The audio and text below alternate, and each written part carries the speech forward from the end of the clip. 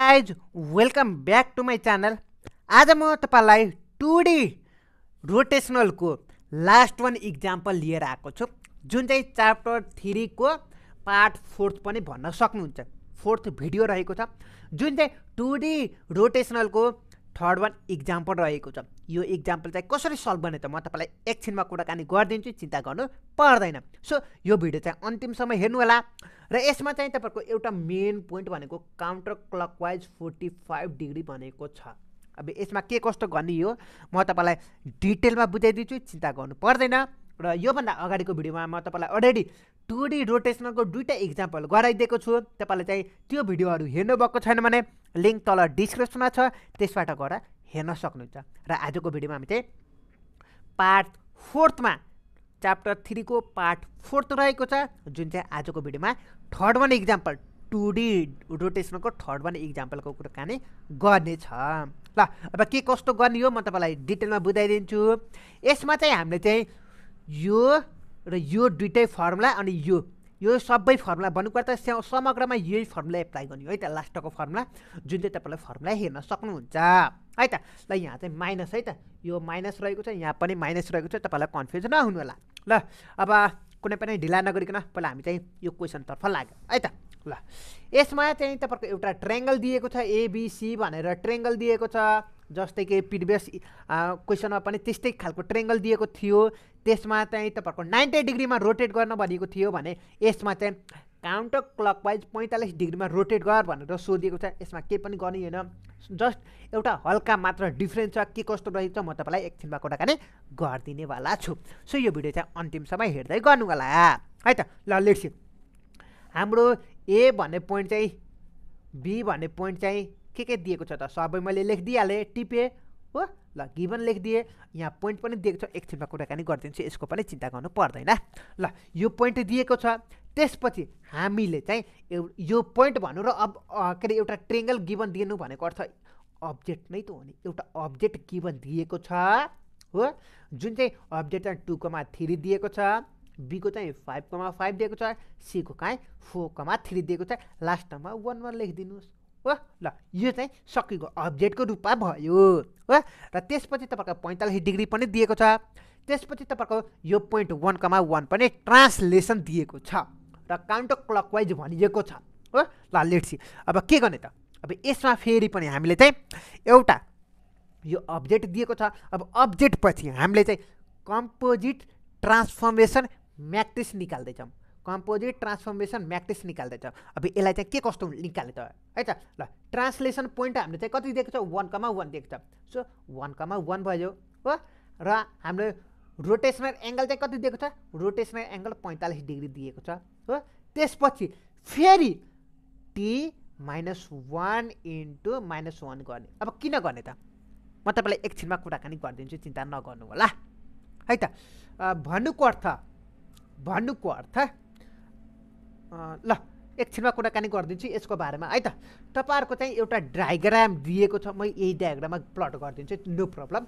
यहाँ 2,3 दिएको छ, 2 यहाँ 1 2 3 एउटा यहाँ पऱ्यो, 5,5 भनेपछि 3 4 5 3 4 5 यहाँ एउटा पोइन्ट भयो। त्यसपछि 4 दिएको छ, 4 र त्यसपछि 3 1 2 3 यहाँ एउटा पोइन्ट भयो, यहाँ ए छ, त्यसपछि यो ए बी यहाँ सी भयो, यो ए भयो, यो बी भयो, यो सी भयो।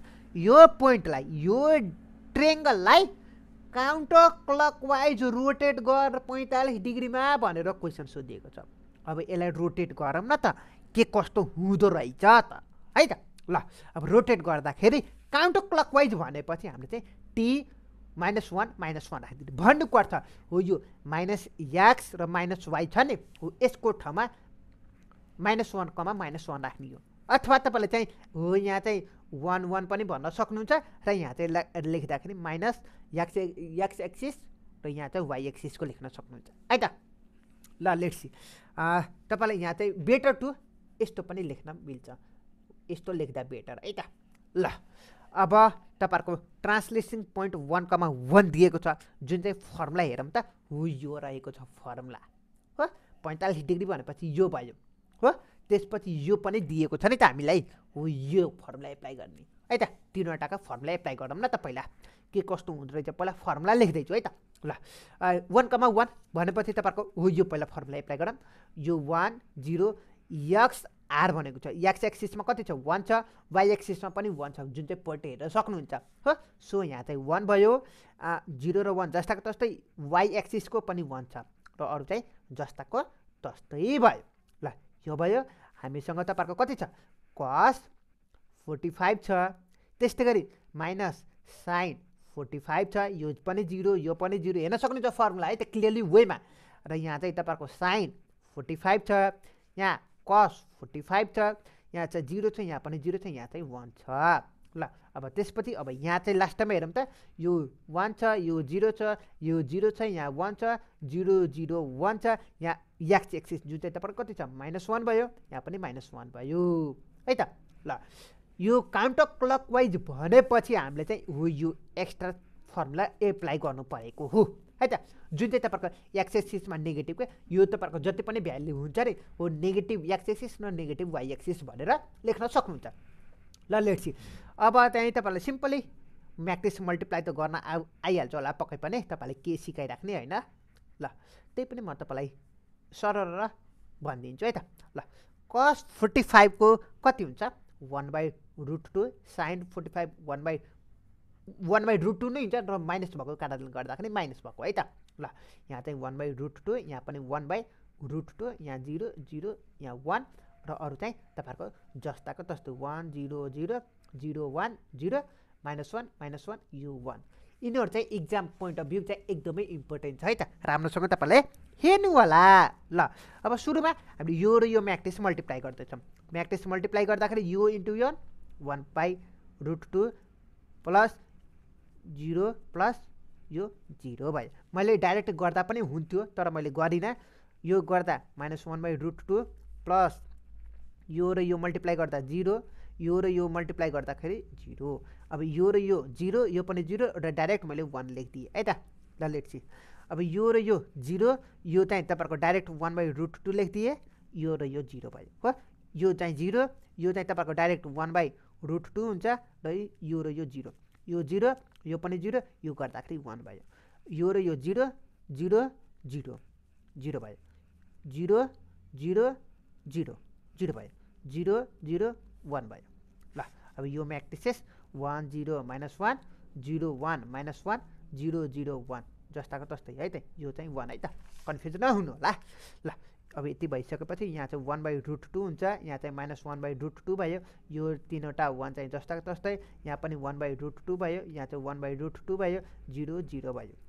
यो म्याट्रिसेस चाहिँ 1 0 -1 0 1 -1 0 0 1 भयो, जस्ताको तस्तै भयो। ल ल अब हेरौँ त, यो र यो म्याट्रिसेस यो र यो 1/√2 भयो, यो 0 यो पनि 0 डाइरेक्ट गरिदिए, यो 0 यो गर्दाखेरि तपाईँको कति हुन्छ भन्दाखेरि -1/√2 नै भयो, 0 भयो।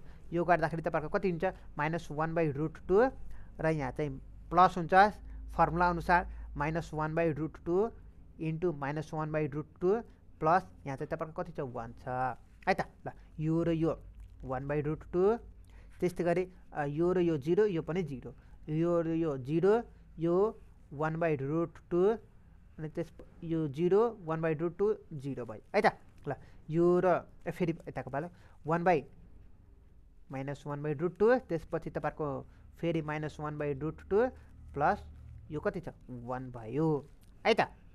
ल लेट्स सी, म तपाईँलाई एकछिनमा कुराकानी गरिदिन्छु के कस्तो हुँदो रहेछ त भने है त। ल फेरि पनि यो 0 यो 0 यो पनि 0, ल समग्रमा 0 यो 0 यो पनि 0 यो पनि 0 0 कति छ 0 0 लास्टमा 1 बाँकी रह्यो। ल हाम्रो चाहिँ यस्तो बाँकी रह्यो होइन, फर्मुला त के अरे क्यालकुलेसन गरौँ न त के कस्तो हुँदो रहेछ त। ल तपाईँहरूको क्यालकुलेसन गर्दाखेरि तपाईँहरूको कति आयो त भन्दाखेरि यहाँ चाहिँ क्यालकुलेसन गर्दाखेरि 1/√2 यहाँ चाहिँ -1/√2 यो क्यालकुलेसन गर्नुहुन्छ भने कति आयो प्लस नै भयो, यो प्लस र यो चैट भन्दाखेरि यहाँ चाहिँ 1 बाँकी रह्यो, यहाँ 1/√2 यहाँ चाहिँ 1/√2 यहाँ चाहिँ क्यालकुलेसन गर्नुहुन्छ भने हेर्नु त -1/√2 -1/√2 प्लस 1 छ नि, यो गर्नुहुन्छ भने तपाईँको कति हुन्छ -2/√2 प्लस 1 हुन्छ। √2 भनेको सरी यो 2 भनेको अर्थ के छ √2 इन्टु √2 छ, यो माइनस जस्ताको तस्तै छ है त। ल यो भयो, यो +1 जस्ताको तस्तै छ, यो र यो क्यान्सल आउट, जुन चाहिँ -2 + 1 हो। यसको ठाउँमा यो कता गयो हो, यो सबै यसको सबैको ठाउँमा मैले यति लेख्न पाउँछु। सो -√2 + 1 भयो। यहाँ हेर्न सक्नुहुन्छ सल्युसन है त, फेरि कन्फ्युजन हुन सक्नुहुन्छ नि त। ल यो भयो। अब जस्ताको तस्तै लास्टको स्टेप, ल यो भयो है त, यो -√2 + 1 जस्ताको तस्तै है त। ल यो चाहिँ हाम्रो चाहिँ के आएको छ, के आयो भन्दाखेरि ट्रान्सफर्मेसन म्याट्रिक्स आयो। अब लास्टमा यो र यो अब्जेक्टसँग मल्टिप्लाई गरिदिनु, जति एन्सर आउँछ त्यति नै तपाईँको फाइनल एन्सर है त। ल अब हामीले चाहिँ नाउ इमेज इक्वल्स टु है त, image equals to transformation म्याट्रिसेस into object बनिदिन्छ, object. ल ट्रान्सफर्मेसन म्याट्रिसेस भनेको यो रहेको छ, जुन चाहिँ 1/, कति छ √2 छ, -1/√2 1, त्यसपछि √2 + 1, 1/√2, 1/√2, 0 0 1 दिएको छ। अब्जेक्ट चाहिँ तपाईँको कति छ, अब्जेक्ट चाहिँ तपाईँको 2 5 4 3 5 3 1 1 1 दिएको छ है त। ल अब यो दुईवटा म्याट्रिसेस मल्टिप्लाई गरौँ त के कस्तो हुँदो रहेछ। यो र यो मल्टिप्लाई गर्दाखेरि 2/√2 भयो, र यो -3/√2 भयो, +1 भयो। ल फेरि यो गर्दाखेरि 5/√2, यो गर्दाखेरि -5/√2 +1 भयो। फेरि यो गरौँ त 4/√2 -3/√2 +1 भयो हो। ल फेरि यसको पालो 2/√2, यो गर्दाखेरि +3/√2, यो गर्दाखेरि के भयो -√2 + 1, यो जस्ताको तस्तै त हो नि होइन। ल ल अब फेरि अब यसको पाला है त, यो गर्दाखेरि 5/√2 प्लस फेरि 5/√2 -√2 +1 भयो। फेरि अब 4/√2 प्लस 3/√2 -√2 +1 भयो है त। ल यो र यो मल्टिप्लाई, यो र यो मल्टिप्लाई, यो र यो मल्टिप्लाई गरेको छ है त। ल यो 0, यो पनि 0, यो 1 भयो, यो 0 यो 0 यो 1 भयो, यो 0 यो 0 यो 1 भयो। लास्टको स्टेप सबै 1 नै भयो।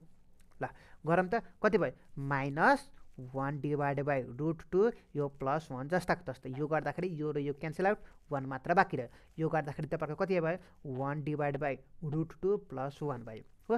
यो गर्दाखेरि तपाईँको कति आयो त भन्दाखेरि एलसिएम लियौँ है त। यो गर्दाखेरि 3 + 2 5/√2 छ, -√2 पनि छ, गर्दाखेरि यो दुईवटा मल्टिप्लाई गरौँ त, गर्दाखेरि तपाईँको 2 छ, यस्तो भयो हो। यो गर्दाखेरि तपाईँको 3/√2 +1 जस्ताको तस्तै है त। ल कति भयो त भन्दाखेरि यहाँ चाहिँ के अरे 3/√2 +1 जस्ताको तस्तै, यो गर्दाखेरि कति भयो 5 + 5 10, 10मा 2 घटाउँदाखेरि तपाईँको 8/√2 +1। फेरि पनि यसलाई पनि यो अगाडिको यति स्टेप छ कि छैन, यो स्टेपलाई यसरी नै गर्नुहोस् है त। ल यो गर्दाखेरि 4 3 7, 7मा 2 गर्दाखेरि 5 +1 जस्ताको तस्तै, लास्टमा 1 जस्ताको तस्तै छ। ल यो चाहिँ तपाईँको फाइनल एन्सर है त। ल आई थिङ्क तपाईँले चाहिँ बुझिसक्नु होला मलाई जहाँसम्म लाग्छ, र यति नै रहेको छ आजको भिडियोको लागि। भन्नुको अर्थ हामीले चाहिँ यो क्वेसनमा के गरेको छौँ भन्दाखेरि हामीले सिम्पली कम्पोजिट ट्रान्सफर्मेसन म्याट्रिक्स निकालेको छ, जुन चाहिँ ट्रान्सलेसन पोइन्ट दिएको छ, रोटेसनल एङ्गल दिएको छ, त्यसपछि फेरि नेगेटिभ क्लकवाइज के अरे काउन्टर क्लकवाइज भनेको कारणले गर्दाखेरि नेगेटिभ 1 1 लेख्नुपर्ने, जुन चाहिँ फर्मुलाको रूपमा पनि हेर्न सक्नुहुन्छ। फर्मुला चाहिँ तपाईँको यही नै रहेको छ।